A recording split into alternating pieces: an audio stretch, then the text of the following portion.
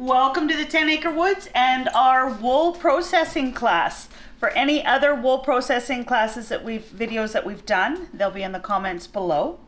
And we are going to start from the beginning. They are cat approved, just so we understand how much cats love the wool. So this is Willow's from out in the farmyard, her fleece, and we are going to lay it flat, and then you're going to check the edges. It's called skirting. You're going to check the edges for large clumps. This here is called the guard hair, which sometimes it's really rough, so we'll take some of that off sometimes, but for us here, it's normally the chunks of, see this here? This is all well around and it's very hard to clean. So we'll just pull this out. And it's called skirting. So you'll skirt it all the way around. I just threw a big chunk right there. Throw up a chunk. And then from here, after it's skirted, sometimes we'll pull out the big chunks of grass. This is obviously the neck area here, or here. Where's there's two chunks. Oh, Tiana, see this? This is a back end, or around the belly where there's lots of lanolin. It collects the dirt down there. And the joints. This is very greasy with lanolin, which is why Nixamoo likes it so much. She looks high. Yes, she's quite enjoying it. Can you get off? She will often climb into the containers. So I think we're going to split this in two.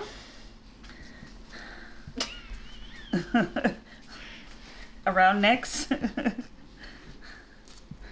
And then it'll go into one of the buckets.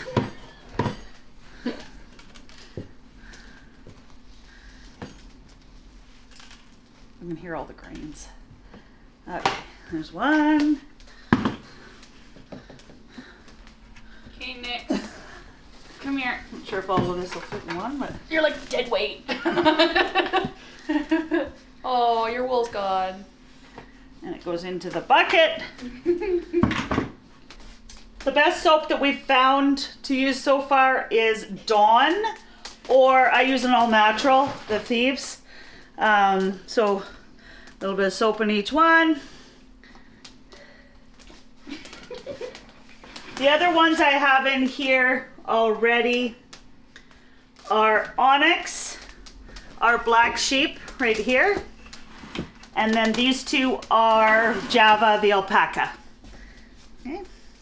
Then we will take a bucket, get really, really, really hot water. And this is a great way to, this is an at-home.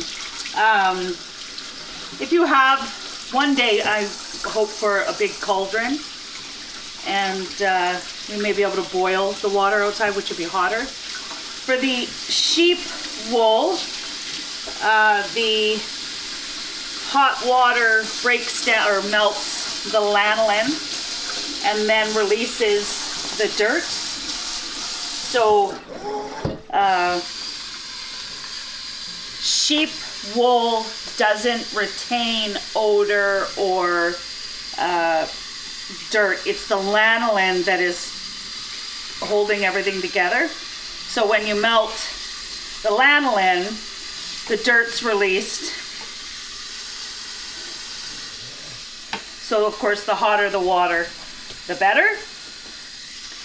We will fill each of these buckets and then let sit half an hour, doing very gently, just kind of moving it around so that the dirt can then fall to the bottom. It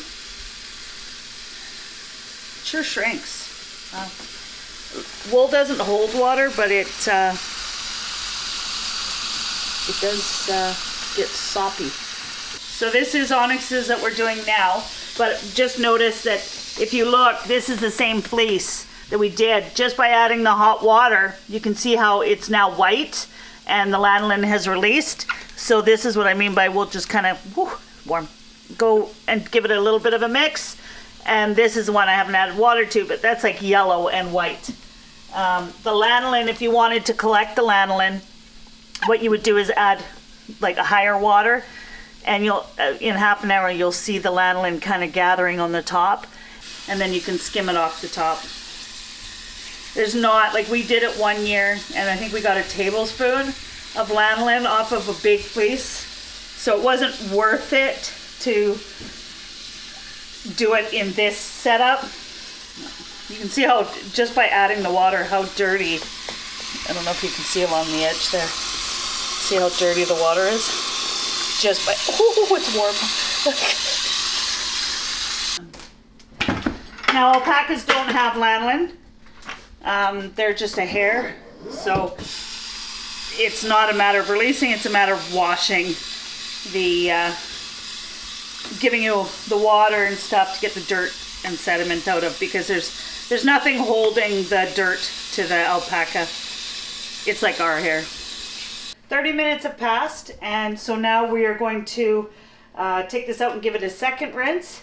So we ended up, we needed an extra bucket, so we just combined it. And now we are going to put it in the strainer. Without trying to get it everywhere.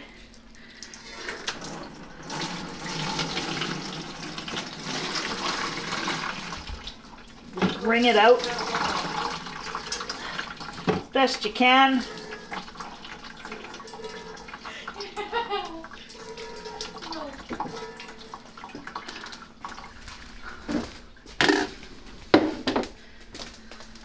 Normally I would have another bucket right here, but we're using the sink.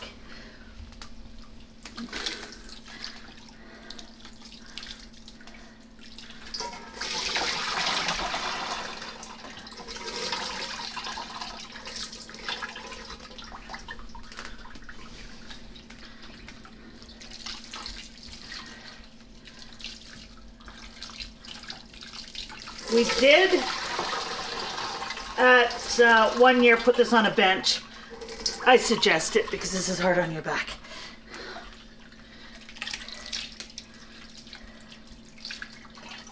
So if you look in here, you can actually see the all the white on the top is actually the lanolin. I'm sure you can see it on here. I just noticed it on that one. Onyx has a lot of lanolin. And your hands will be very, very soft. Somebody in the comments had also asked how much wool you'll get from a fleece. And that is a really hard question to answer because it all depends on your sheep, its hair growth, its breed, health issues, environment. So our big producers are Turbo and Tink. They get a 5 to 6 inch fleece every year. They're older, so they're got to be 6 years old now. And chunky monkeys, they're well fed. So they produce a really good fleece.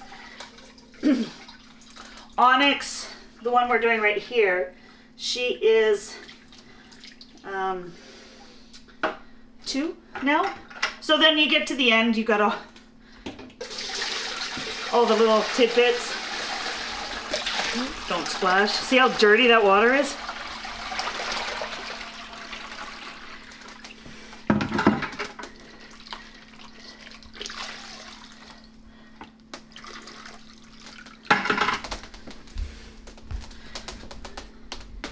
You don't want to waste any. All the smaller stuff can be used for felting. Okay, then we're going to we'll give it a rinse. You do not want to put your dirty water from the sheep because it's got lanolin in it.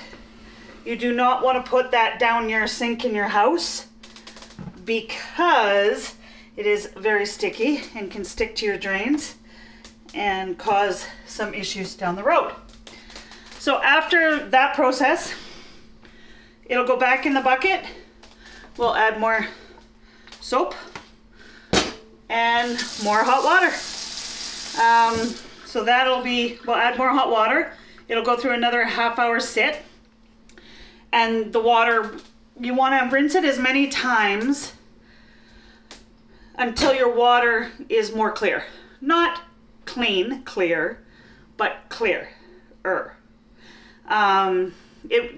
Until you do the picking and all that, you'll still be pulling off coloring from the grasses and the grains and whatnot that you have in there. But as long as it's running a nice clean, not perfectly clear, but nice clean water, then, because we get asked how many times should you rinse or how many times do I rinse.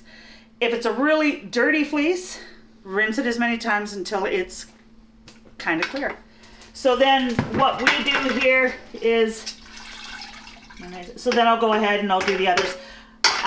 We dump it outside, and I'll dump it, if there's any wool or anything left in the bucket, the birds will come along and use it for nests and whatnot. So, out the door and over the deck. That's my sheep process. And in the spring, because it'll be winter, in the spring, you'll see all the white lanolin down there. So when you're done and you've done your second wash and it's nice, you got it to a clarity in the water that you like, then you'll wring it out. I usually rinse it under hot water, and then I'll pull it to the counter on a towel. Sorry, it'll be on a towel, and that'll absorb some of the water over here. So, but you want to separate the big clumps over here and take out a little bit more grass at every step. You're going to be plucking little things out of the wall, and then it'll go over onto the screens where it'll dry. So ours is dry over there right now, and that'll be swapped out, and then this is the alpaca that'll be next. And we just use the house screens and stools, so you're not buying big drying racks and whatever. And then it'll just be spread on here. Have the fan going, make sure your dehumidifier is going on in your house, and then it'll take I usually give it 2 days. Then it'll be dry enough for you to go and finish the process. Once it's dry, then it will go over to the carding machine. What we do is we often will have extra pickers at this stage, and all your little debris, grass, whatnot, will fall out. Every step takes a little bit more of that out of it. So the buck from washing to picking on the counter and then picking at this stage, dry, it'll all end up releasing more and more of that debris. So you don't have to worry about getting all the debris out, because every process will help along with that. Your larger chunks and the oats will all come out. So this will be how you pick it if you don't have any machines, okay? If you have, and as you're doing it, you will gather different machines. This is a picking machine. So this one, you feed. Gotta remember what, oh yeah, see the arrows in pencil. So this I ordered online here, and this is a different type of picker. I find the hand picking much more relaxing than using the machines, and I find that it does the same thing.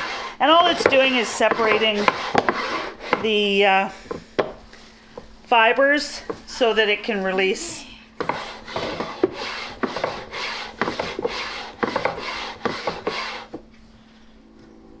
As I said, I much prefer hand picking. I just find it's relaxing, it's quiet.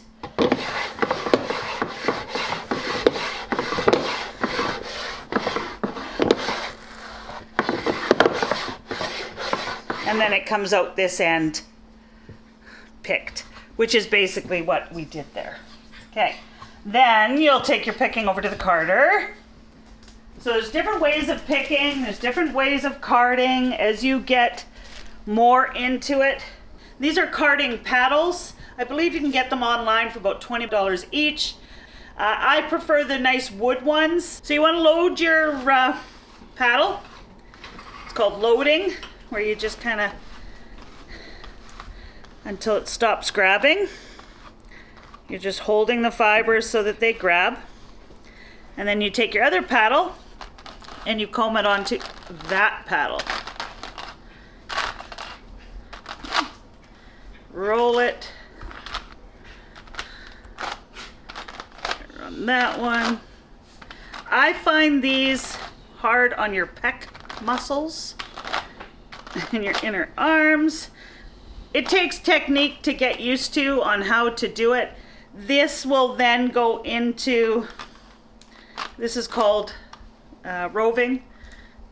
So then those are your little roving that you would then take to the spinning machine.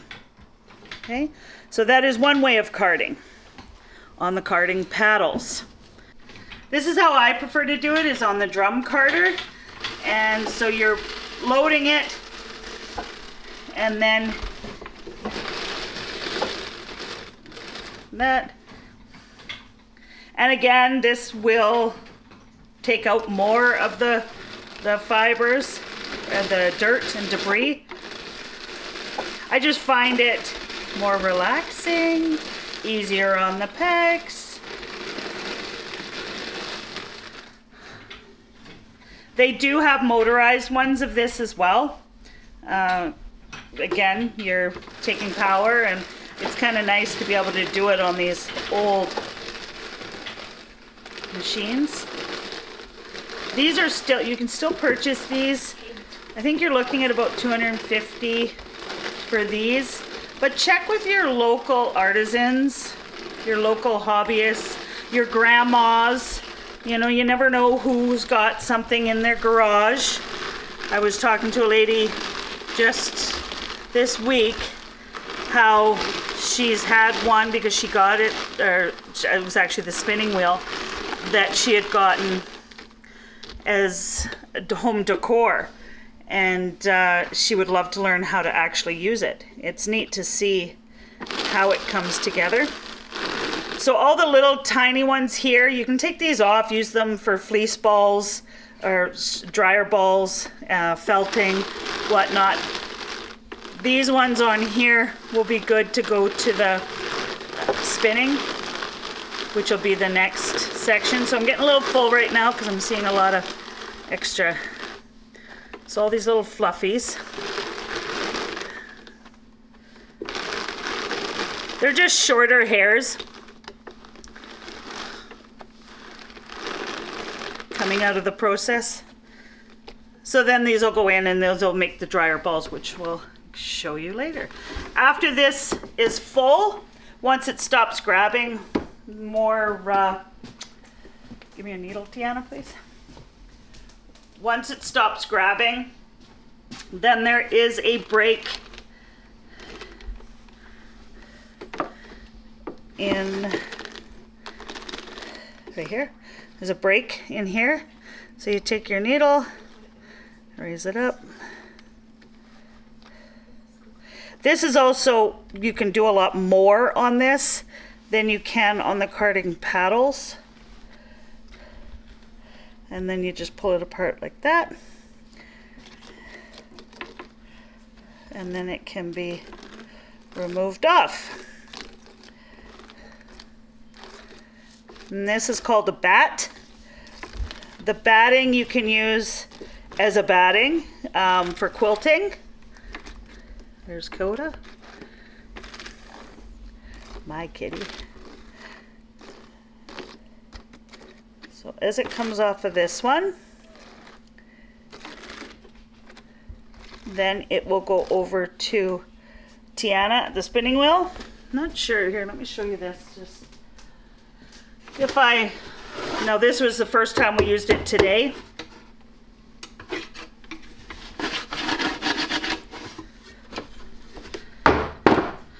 you can see how much more debris comes out at each stage. And then I'll vacuum that out every once in a while, but it can hold quite a bit under there. I just wanted to show you what comes out of it. I'm gonna put another one on here because I want to show you how to do the roving part of it. Watch your tush there, Coda. Your long hair is gonna get carded.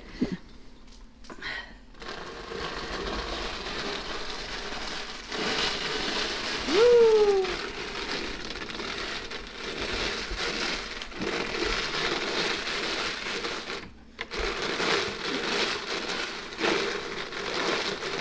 If you have fibers that aren't totally lining up either, you can totally take the one you just carded and run it through again. So it's all on preference on how you want to do it. Ooh, that was a lot. This off.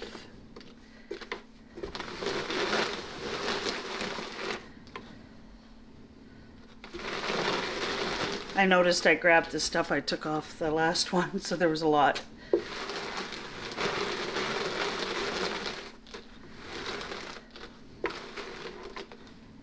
This one you can cut it, like when it goes to Tiana, she'll break it, which she can show you. But you can also take it off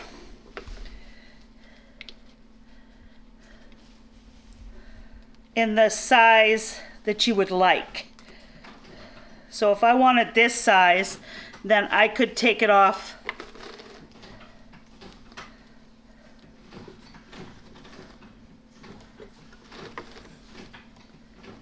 in roving like this.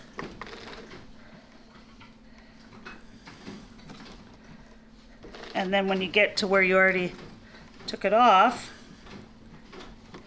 sorry, lots of extra fluffies there.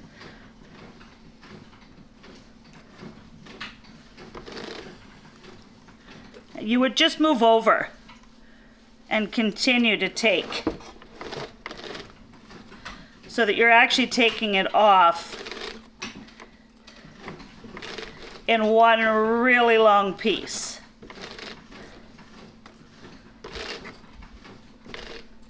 So there's a few different ways that, you know, as you do it, you'll learn what you like to do. I like the bats. Tiana, I think, likes the bats better.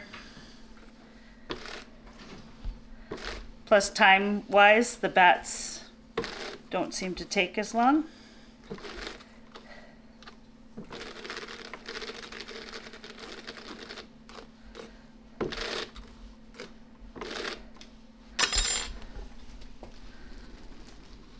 So then you end up with one that long instead of a bat.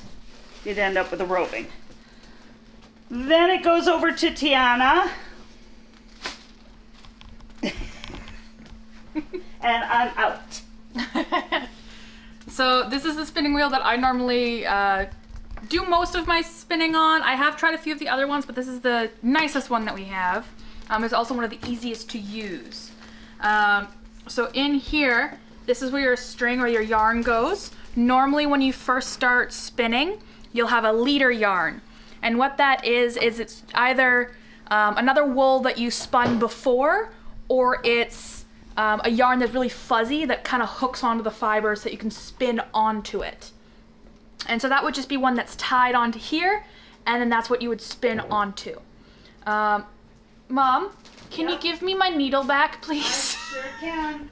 I kind of need that. I just went to grab it.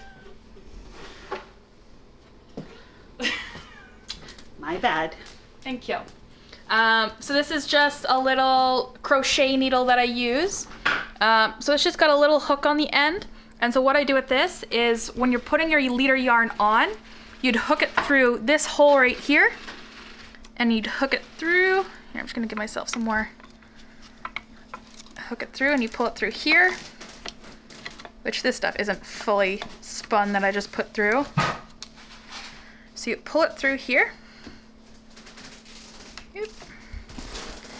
And then you'd pull it again back through this way, this hole right here.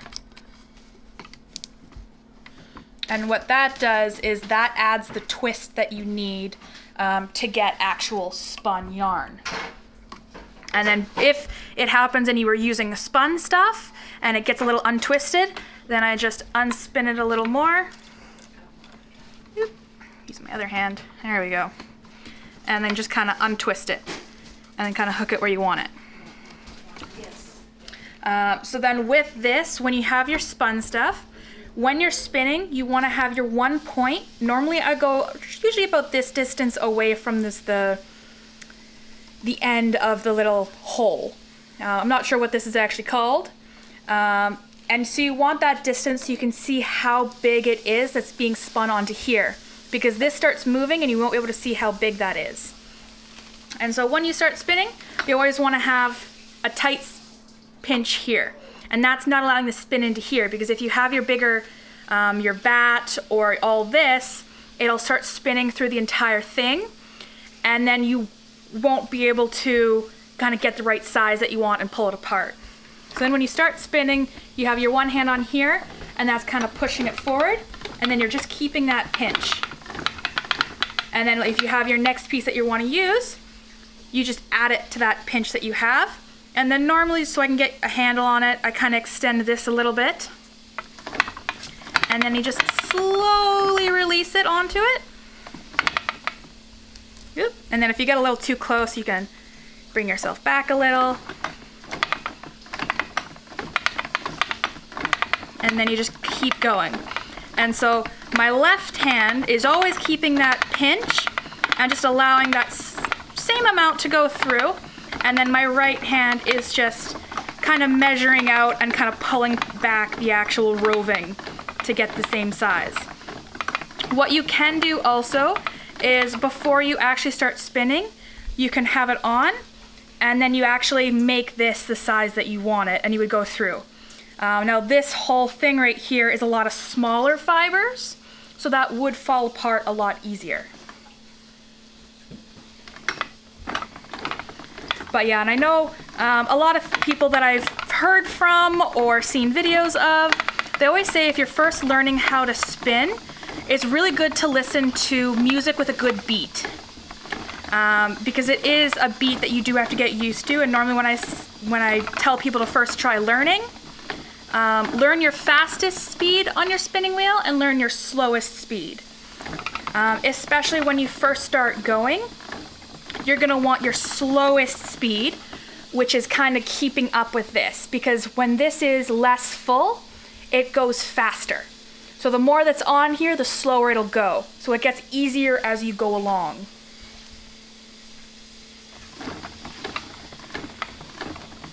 And normally I'll just watch movies while I do this.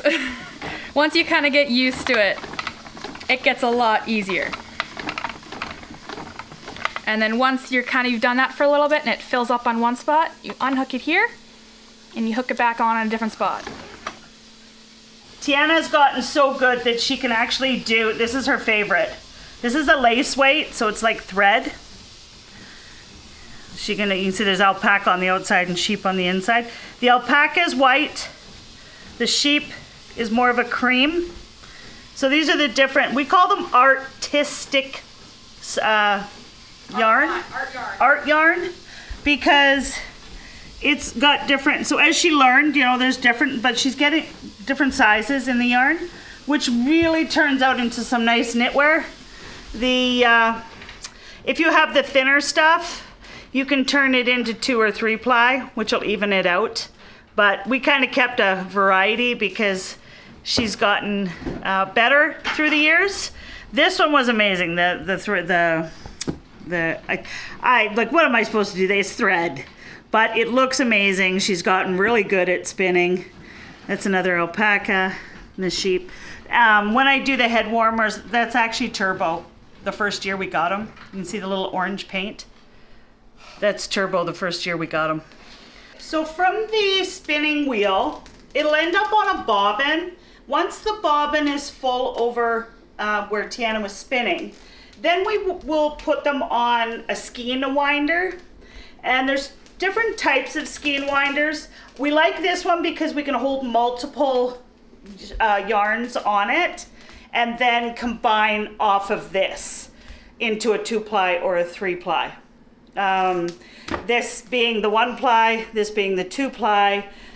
We got sheep, alpaca, and then a single ply. When you get it from a processing plant or processing garage, as I've discovered, you will end up getting what is called a skein of yarn. And the skein is what's come off of this or this other skein winder over here. This is a more common one for people to have at home. And the skein, what it's used for is when you dry the wool and then you set it up on the skein, you can actually tighten it to stretch out the wool so that it dries, okay, without the twist. Once it's on the skein, you can either knit from that, if you have a skein winder to put it on, or then it will go into the ball winder. The ball winder is set up here. If you don't have a ball winder, what I did before I got this was I would start a ball and I would start to wind it. You got a hair? No, it's a spider. A spider. Okay, so then you'll end up, so I did this in the beginning and I just rolled myself a ball. Once you have the ball winder, string yarn goes through there and over here, and then you have this nice little ball winder. Tiana's gonna usually you just got stuck on a piece of wood. Okay, I usually like to be further from the wrong side. That's why. I usually like to be farther away. Yeah, Teamwork, beautiful thing. You want me to slow it down? No, you can go. I can only go as fast as Tiana can. Well, you gotta make sure you're not getting any little loops.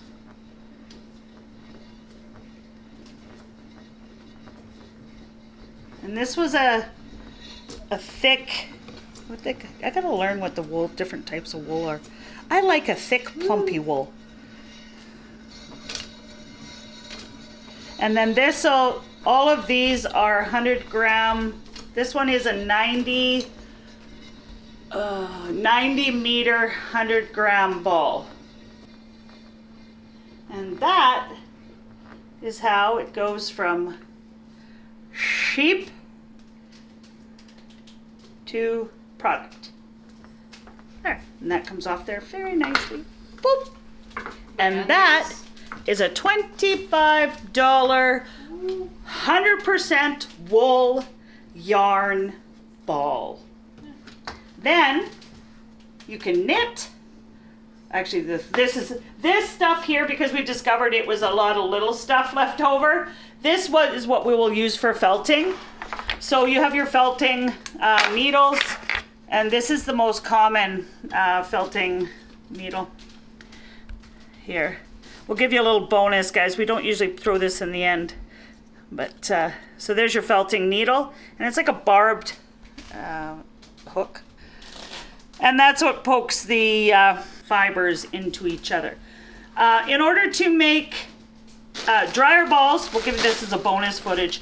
Dryer balls is taking a bunch of this, make a nice size ball, take an old pair of nylons,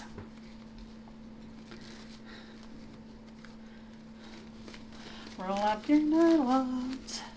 So all the little fibers that came off over there really can't, like, they're hard to spin, they're hard to put through the process and whatnot. Instead of wasting them, what you do is you put them in a ball in your nylons,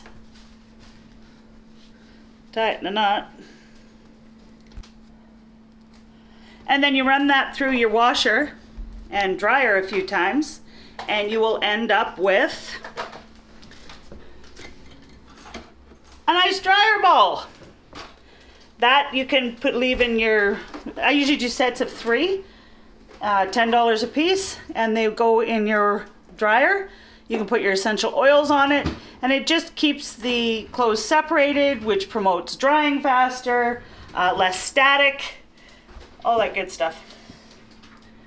Yeah, and then if you wanted to felt that, you would take, let's see, you take different colored wool. So you take a black little circle of wool, and you can hear it grabbing. And this just pokes the fibers in. Oh, look, there's a little tail.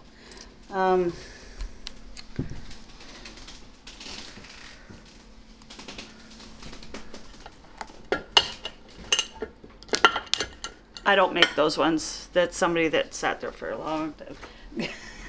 Long time. I could do a hair. Okay. I think we did a bunch with sheep.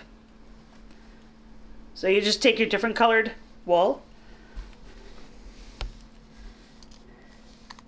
Hold it on there. And what it does is it's just moving the fibers down into the other fibers. And then once you do this and do your decoration and stuff on it, throw it back in the nylon and throw it back in the dryer, and that'll make it really smooth. So that's it from the 10 Acre Woods wool processing. If you have any questions or I missed anything, absolutely message me in the comments. I love responding to your comments. People that are addicted to yarn. I know you know who you are.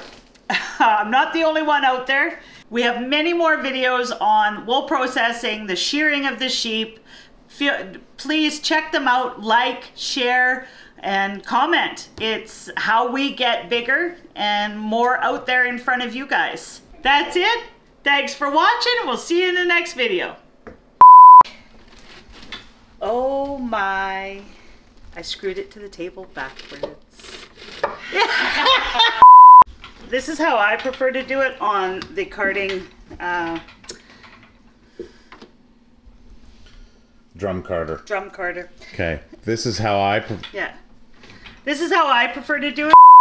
It's, I lost it. It's how we get bigger and more out there in front of you guys. I forgot the rest.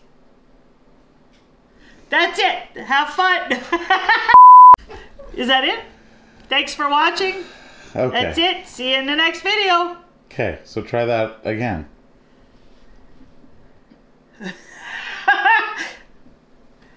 That's it. Thanks for watching. We'll see you in the next video.